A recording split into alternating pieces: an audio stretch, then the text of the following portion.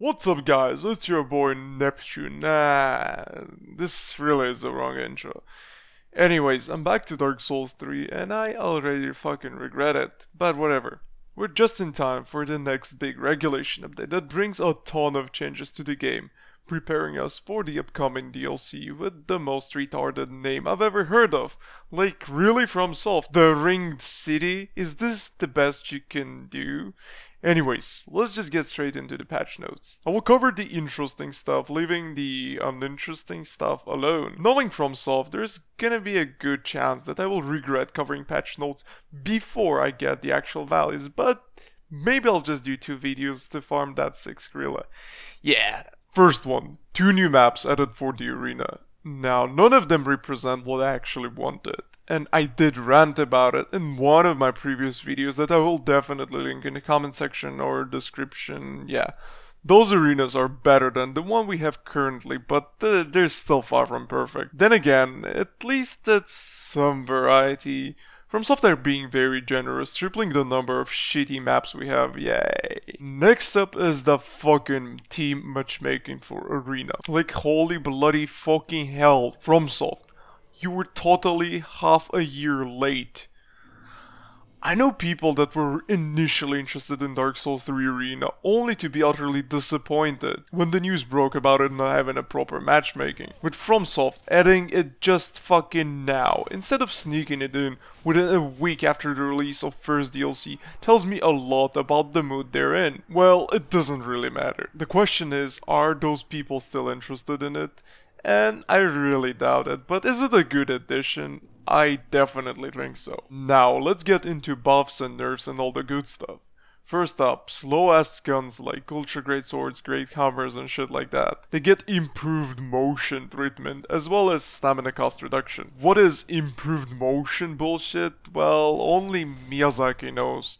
I'm really unsure if they will mess with frame data. If they will though, it might turn out to be really interesting. Let's just wait and see. They also promise to boost AR for curved greatswords. But then again, knowing FROMSOFT, it will probably gonna be some minuscule value that nobody will even notice, but yeah. Then we have katanas. Katanas get same motion treatment, except in different direction. Patch notes claim to decrease the motion of dashing attacks on katana. So, will that make it faster? Chances are they will just slow it down to cater the half-wit kids that were crying 24/7 on how cancer katanas are. Well, whatever there is with the katanas, it's not the worst part. Now, I quote this.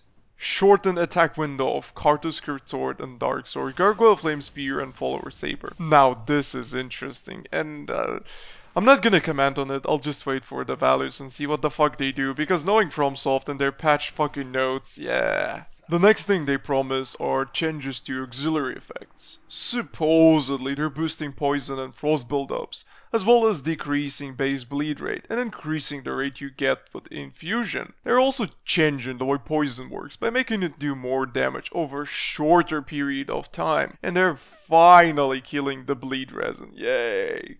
Again, knowing FROMSOFT, it will probably be 1% change at best. If not, this may open the door for cool gimmick builds in the future. Again, let's wait and see how it pans out. Speaking of infusions, they mentioned improving correction value for sharp and heavy infusions, while it being just adjusted for refined weapons. So the question is, will we see better infusion balance? I don't know. Improved defense and also reduced weight for heavy armor. I don't really think this will do much, knowing how armor works in Dark Souls 3, and then knowing FROMSOFT with their shit values, and this likely won't even be noticeable, so don't get your hopes high. So, at the end of the day, what do we have? Well, we have super late, potentially pretty good update.